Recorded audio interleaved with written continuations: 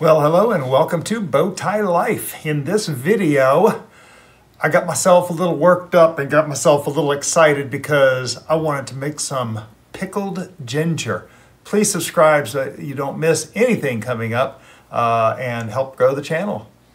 Here we go. Hi, I'm Bowtie Dave.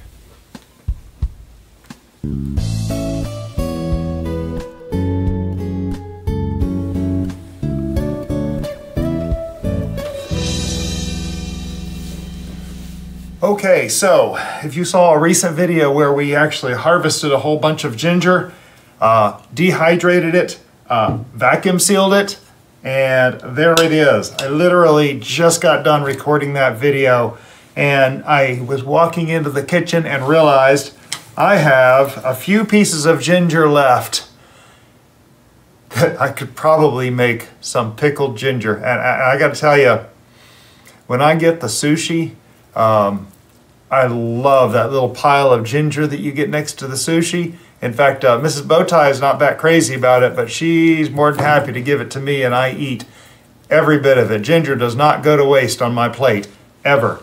So there's not a lot here. I only got, what's this, 5 pieces of ginger. I'm not even sure how good this one is. This piece, I believe, was actually a seed ginger for last year. In other words, this is the piece of the root that I actually stuck in the ground. I'm pretty sure that's what this is. So we'll have to see if we can get anything good. But the first thing I'm going to do here is, and they've been kind of cleaned from most of the dirt. Oh, there's a little dirt right there. They've been cleaned from most of the dirt, probably all of it, but we're going to be taking a spoon. There's a couple of ways to clean the skin off of here, but I've been watching videos on this for a long time, and I've used those little carrot peelers and it just seems to take off too much. The spoon you can kind of control and just get off the skin of the ginger and make them look clean. That's the key thing about, if you've seen that pickled ginger, it always looks clean. It's always beautiful. And part of that is all the skin has been taken off. So this will be a first for me to be doing that to the ginger, especially such tiny pieces. The recipe is very simple. There's a little bit of salt, there's some sugar, there is some rice vinegar, no sponsorship or anything. This is just something we picked up, I don't know, did we get this from Walmart? I'm not sure. Found it in the cabinet. But now it does say seasoned mild and sweet. I don't know if that means there's something else, but it does say it's rice vinegar, so I'm going to go with it. Like I said, it's what we had. So, and we'll end up probably putting it in a half-pint jar, when we're done, and we'll go through that. So let's just kind of walk through the steps here and see if we can figure this out. I've never done this before, and if you've watched any of my videos, you know I'm not the chef of the kitchen, but I do like to ferment things and pickle things and stuff like that. So here we go. Yeah, I'm excited. I hope this tastes as good as I think it will. But yeah, let's start off by getting these things cleaned and sliced. Sound good? Yeah, sounds good to me. So addressing the spoon, and I've never done this before. It's going to be an experiment, but we have different kinds of spoon in our drawer. We have some nicer spoons, some medium kind of spoon, and then we have these really cheap ones. And I'll tell you what, this cheap one kind of has an edge on it. And I have a feeling that this edge is going to be what cleans this ginger the best. Let's just see what happens here. Ooh, that's got some juice in it too. Which is why one of the next steps, we're going to be putting a couple of teaspoons of salt on this to extract out a lot of that moisture. Now I'm getting some spray back from this, which doesn't really surprise me, I guess. Ooh, that was some big spray back. Coming back in my face. But I'm cleaning this. This is the piece that I suspect was the seed ginger from last year, but it's actually, it does smell good. And it makes it an old piece, and you know, one of the things they say is you typically use new ginger to do this with, and I can understand that. Today, and these are pretty new ginger root, young ginger root.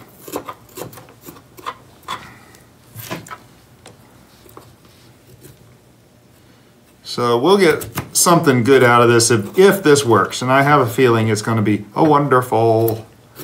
So now this piece right here has 2 little holes in it. Kind of makes me curious what could have, it looks like something burrowed in there, and I am not sure what would have burrowed. Oh, it's not very deep. Okay. It looks like just a piece of dirt in there, actually. That one's a little deeper. Okay, that's the end of it. Okay, that's a nice clean piece of ginger. All the paper is off of there. Let's try the small one now. Oh, wow. This actually was using the handle. Ooh. Let's get creative, right? Look how good that works. That actually works better. That's interesting. So yeah, we're just going to clean this off, and then we're going to slice it with the mandoline, same mandoline that we used in the other video we just recorded about preserving it dehydrated.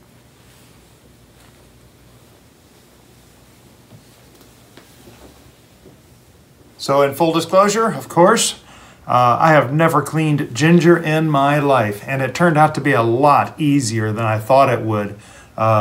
The spoon just really peeled the skin off so easily that I don't know why I've never done it this way. I just kind of been scared of it, but boy, it came out really good.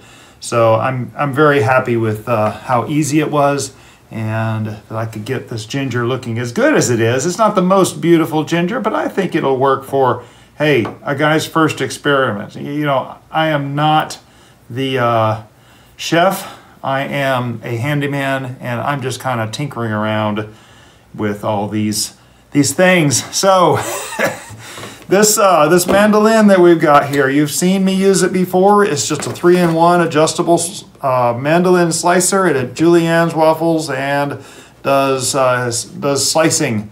And there's a little dial on here that you can adjust to millimeter thickness, 0 to 5, I'm sorry, I think that says 9 millimeters thick, or you can do julienne slicing at 9 millimeters or 4 millimeters. Let's see, I'm getting this, there we go. Anyway, so I'm going to try this on a 1 millimeter.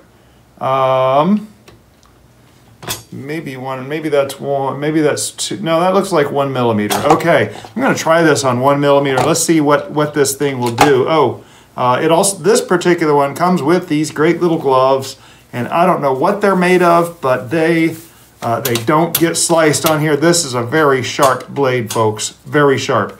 You don't want to get your finger in there. I know. Trust me.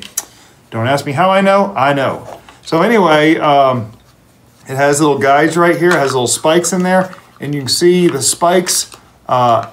You can pressure whatever you're slicing up in there like this. So yeah, it's just very simple. So I'm going to put this down in here, and we'll see what we get. Oh, that is a very thin slice. Oh, I love it. I wonder if this thing...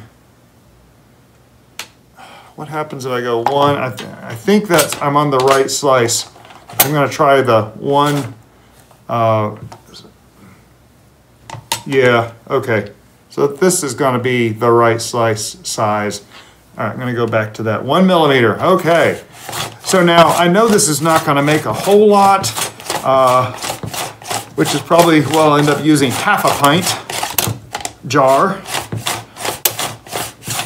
But because it's so, okay, so it gets to a point where it's too thin, and you can see here,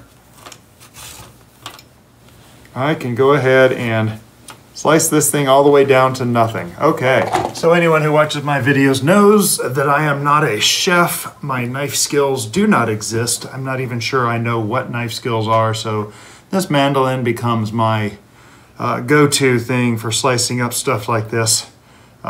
This little glove that comes with it, I just can't be more excited about this glove because yes, I have sliced my fingers on that blade before. So anyway, these these pieces end up coming out nice and thin. There's a bit of juice in there, so we're going to have to go in here, and the next step here, of course, is to put this in a bowl and put a couple of teaspoons of salt in here. So my hands, of course, are clean.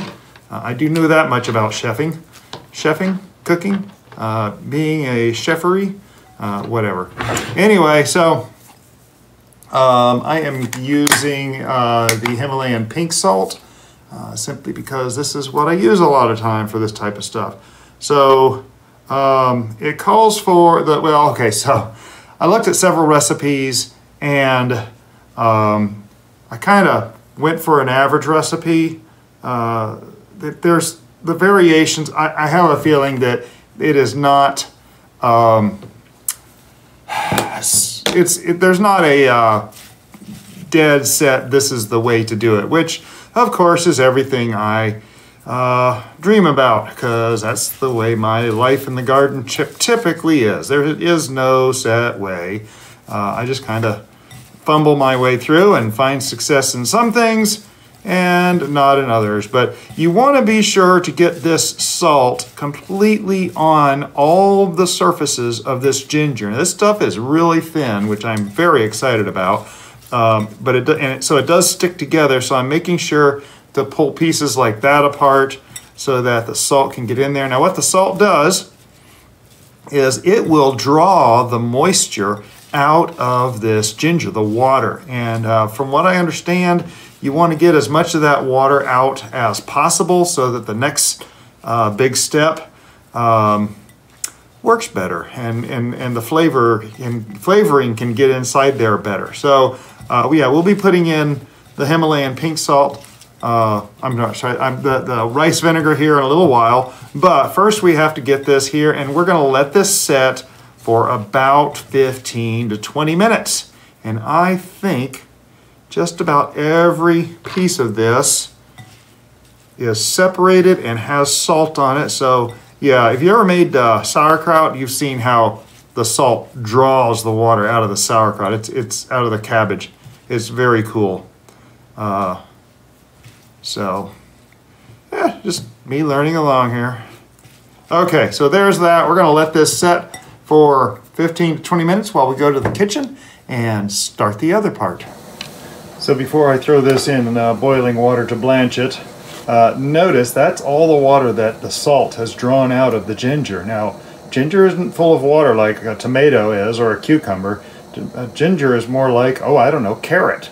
You know, there's not a lot of juice in a carrot, but there is juice there, and salt will draw that out. And so we're trying to get as much water out of this as we can for the next process.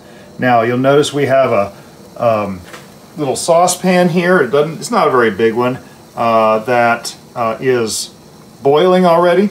If you're going to blanch things, you want to be sure that your boiling has started and that it's in good shape to go. Now what blanching does, and it'll heat back up here shortly, what blanching does here is it actually stops the enzyme action. I'm going to set a timer here.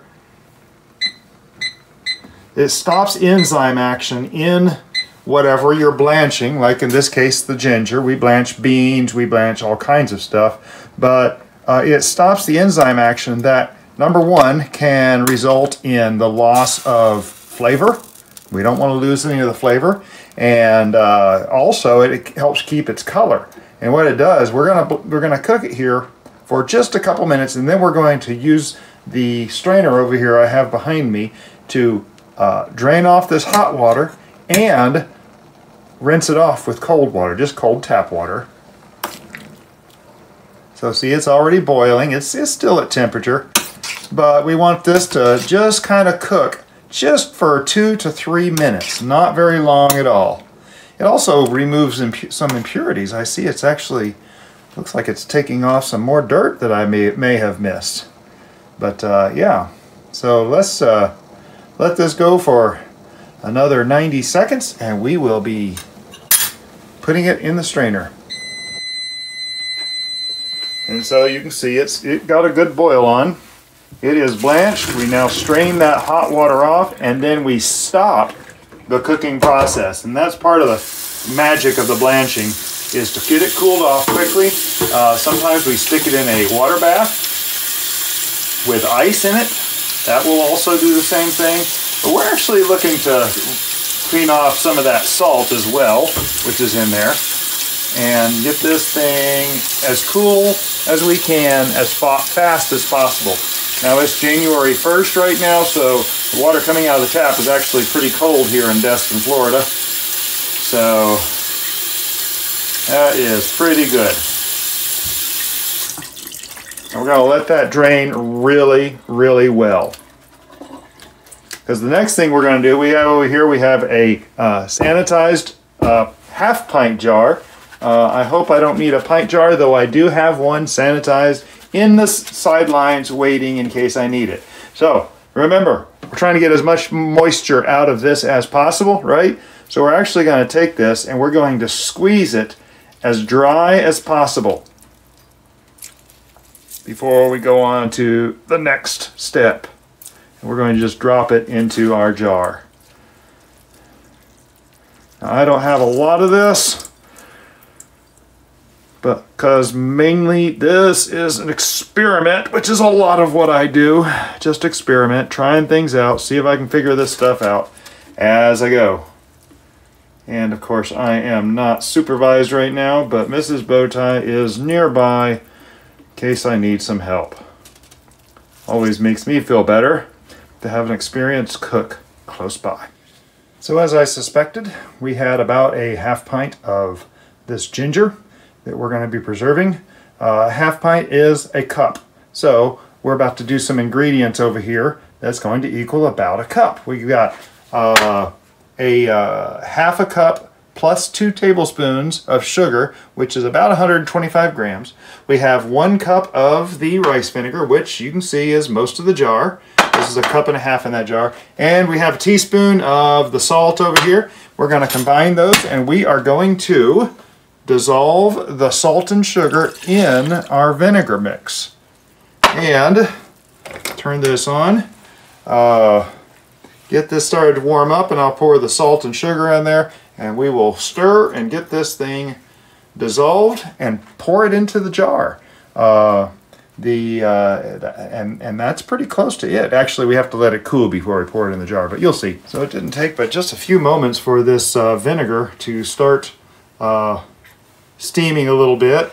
Not quite boiling, but I think I can start getting this sugar and salt dissolved in here. I'm not going to let it set at all. And try not to splash again too. There's the salt. And I basically want this thing to heat until all that is dissolved.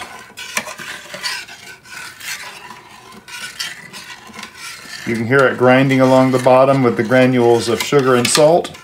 And I'll just keep stirring this until it is where we want it to be.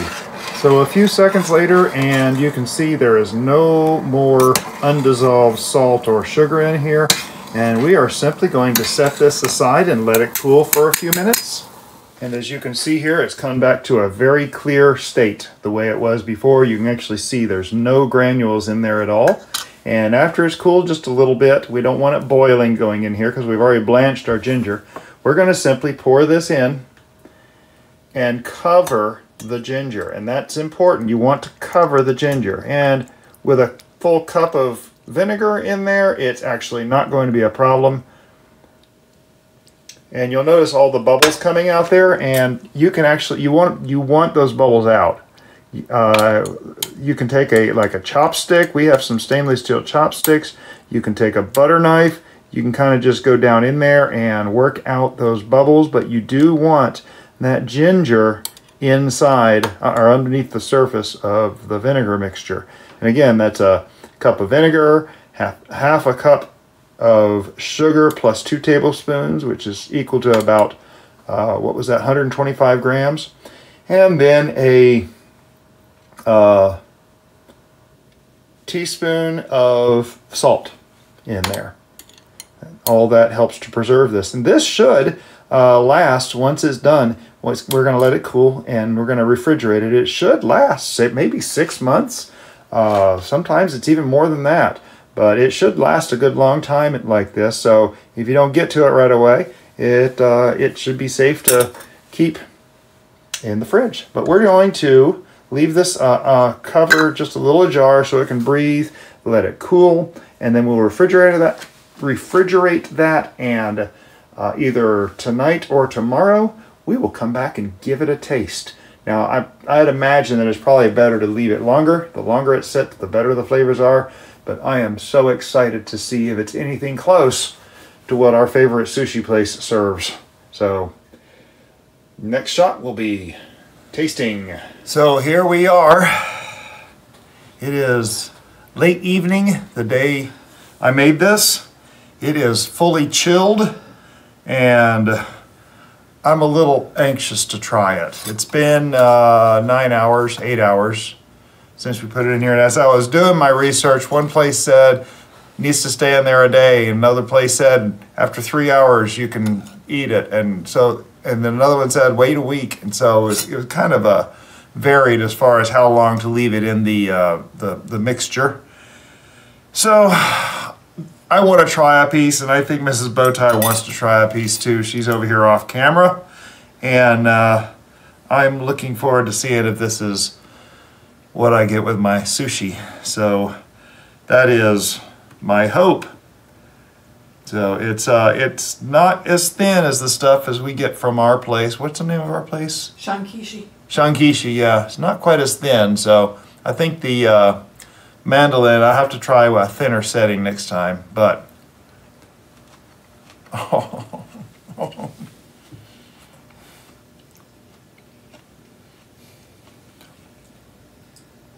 yeah.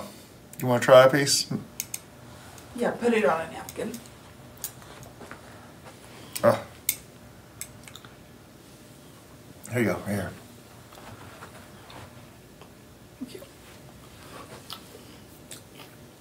That's really good. That's it. I mean, that is really good. Yeah.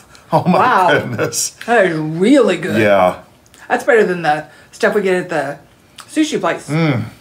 I can't wait to let it ferment a little bit more. Yeah. Or to pickle a little bit more. You know. Yeah. It's gonna be. It's good, and it's gonna get better. And you got to understand. You know, when I'm looking at creating stuff like this, oof, wow. Strong. It is very strong. But the longer you let it pickle, yeah, it'll mellow. But you know, this is kind of like high food right here. This is not like anything I thought I could ever create. So I am so pleased with that. I'm gonna savor this for the next I don't know, 12 hours. No, not really. All right. But anyway, so there we go.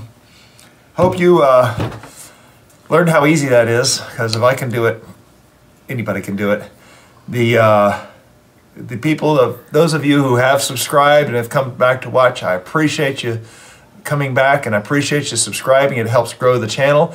If you have not yet subscribed, please do so and don't miss what's coming up.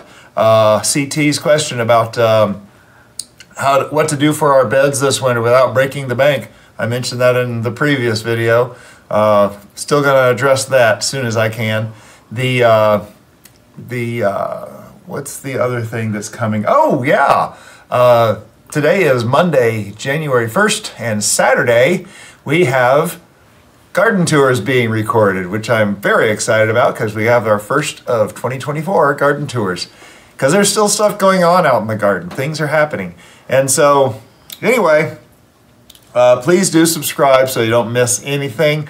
If you thought this was at all informational, educational, inspirational, or entertaining, watching me mess around with the ginger, click the thumbs up and share it on your social media and comment below. Have you ever done this? Have you ever worked with ginger? What have you made with it? I know next year I'm going to try some fermenting, actual fermenting, not just pickling, and we'll see what we can do with that. I know I've seen a lot of videos on that as well, and I really wanted this first. So yeah, that's just about everything. And from Mrs. Bowtie and myself, who doesn't normally end the videos with me, what was that? Happy New Year. Happy New Year, and have a blessed day. it.